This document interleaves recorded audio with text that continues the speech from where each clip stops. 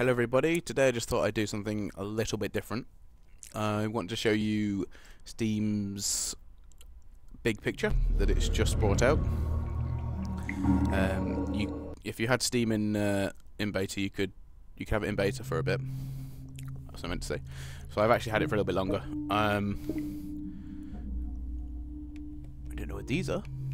I've honestly not used it too much because it's not actually that useful to me to have it like this. All the games I do play is on my computer, but I'm at my desk, which is not a sofa or anything, so it's honestly,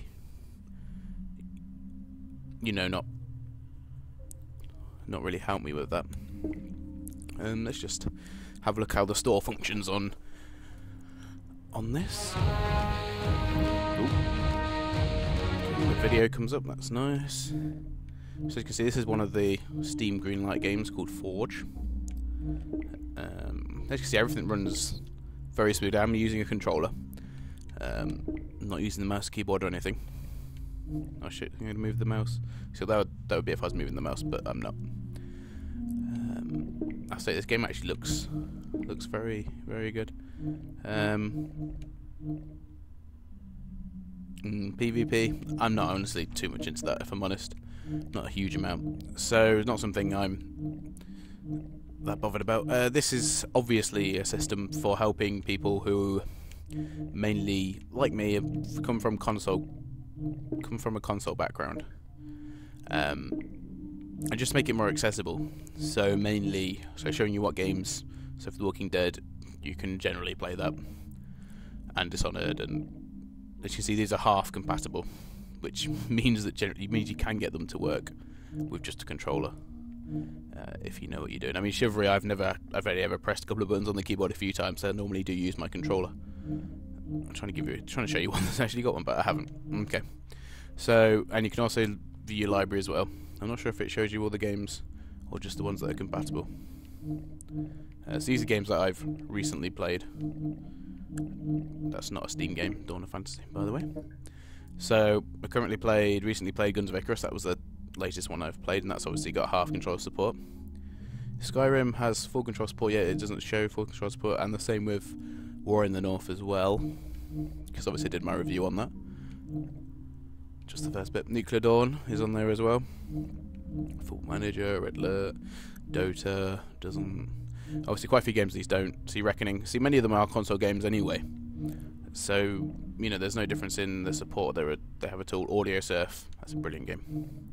So yeah, you can view your library. You can view your library on it, obviously, and it shows you the ones most recently played. Obviously, if they're not installed, you still have to install them. And then you can obviously see all of the games on here as well. So just show off all of my games. Many games, some of which I haven't even played, but that's the way it goes. So it's all very easy to. It's just across a simple, really simple. I'll show you community now as well. That's my friend list. And it allows you to send messages and say hello. It's been a bit slow there. So let's try the sending the message. I've not used this before as of yet. It's their new Daisy control something or other. But anyway, let's try just saying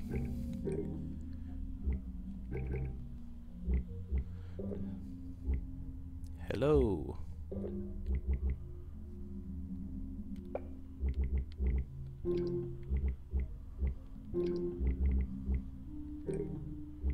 Friends, I want to say friend.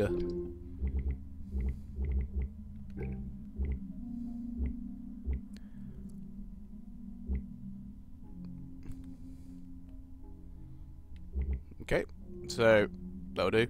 A to send. Oh, friends. I don't want friends, I want friend. There we go. So A is send, and as you can see, I've sent a message saying hello, friend. It's not the easiest to use, but I guess if you were just on it and you didn't have a keyboard nearby and it was just hooked up, you had your controller onto your television, it's not too bad. So before I get into too much of a conversation with my good friend,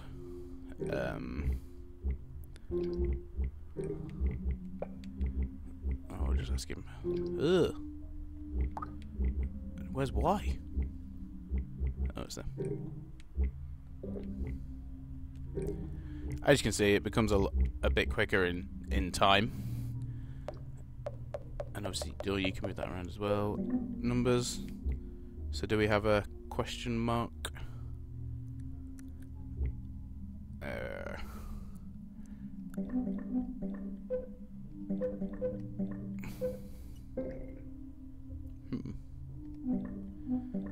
I found the smileys, but I can't quite find the question mark. Ooh. Alright, well, so I asked him how he is about the question mark, that's fine. So as you can see, it's not too bad. And it comes up with the message. And if I press the middle button, it takes me straight to chat. It's actually really good. Actually, I'm actually quite impressed that I've not used any of this before, really. I've only been on it once or twice.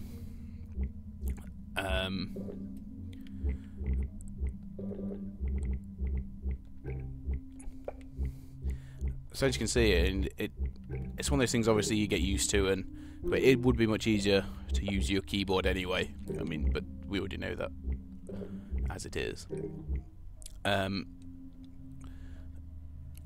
So yeah, it works. It does the job, and it does it just as well as any console does. So is that all for community? Don't seem to be able to do much else on community apart from look at your friends. But there you go. And so it does also give you a web page as well. Obviously that bit in the middle is slightly annoying, but we've got my friend's profile up here. Let's go on to store, shall we? Yes. Right, so this is everything that's in the store at the minute. Zooming in and out is quite easy. That it doesn't refresh terribly quickly, though, I've noticed. So what's my home page? Right, let's go to Google. And here's yep, there we go. This comes up as well. Haven't had to use my keyboard yet at all, which I know is obviously the object of it. YouTube. So if I click that, does that do it? Yes. And we'll search, and up comes YouTube.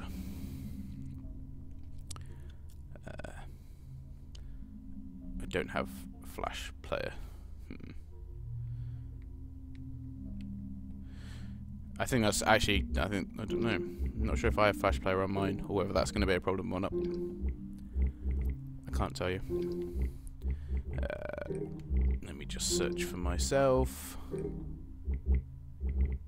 because obviously that's easiest. There it is. My channel, that's what you get if you search Van Berman. Nothing of much interest to most people. Yet the videos will actually run. Not especially well, though, I've noticed. So we'll pause that. Oh, no. Oh, okay. I don't really know what's going on. I think maybe I don't have the right Flash Player for Steam, so that could be one of the reasons why that's not working as well as I'd like.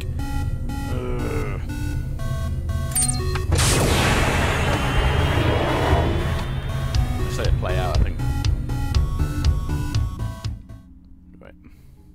As you can see, I don't know, the browser seems to go off a bit and doesn't quite load as fast as you'd want. So maybe that needs a bit of tweaking, but I don't know.